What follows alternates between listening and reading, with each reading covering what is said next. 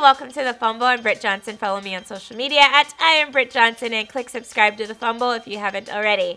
Today's story is for my editor, Chris Clark. Chris, you are a great guy and all, but I'm going to have to make you sad just for a moment. Sorry, bro. You're a grown man. You'll be okay. The Warriors took on the New York Knicks Tuesday night, which happens to be my editor's favorite team. Since the beginning of the season, there have been rumors that KD will be heading to New York to join the Knicks during free agency. The Knicks have even made billboards welcoming KD to New York. Tuesday, KD finally addressed these rumors and said, "Pump your brakes, New York.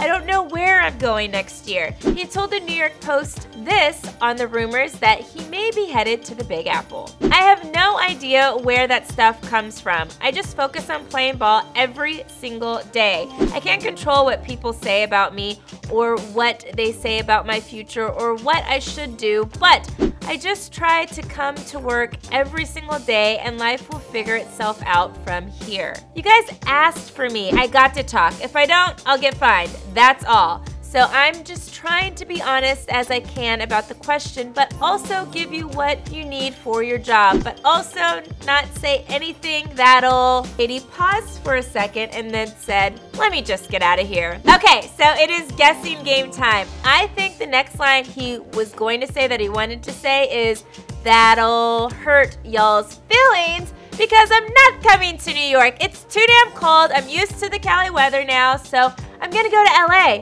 for the Clippers and play with them and with my boy Kawhi Leonard next year, and we're going to the ship." But we're going to the ship. We're going to the ship. We're going to the ship. Okay. Yeah, that's basically what Kevin Durant wanted to say, in my eyes anyway. In other Warriors news, Steve Kerr announced that Boogie Cousins will be returning to the hardwood somewhere around January 18th. The NBA big man signed a one-year, $5.3 million deal with the Warriors in the offseason, and he hasn't even suited up for the Warriors yet and hasn't even hit the hardwood since he injured his left Achilles tendon as a member of the New Orleans Pelicans on January 26, 2018. Who is excited to see Boogie join the lineup? Let me know in the comments below. Don't forget to like this video, click subscribe, and shop the Fumble store for the latest game day gear. I'm your host, Britt Johnson for The Fumble, and I'll see you guys tomorrow.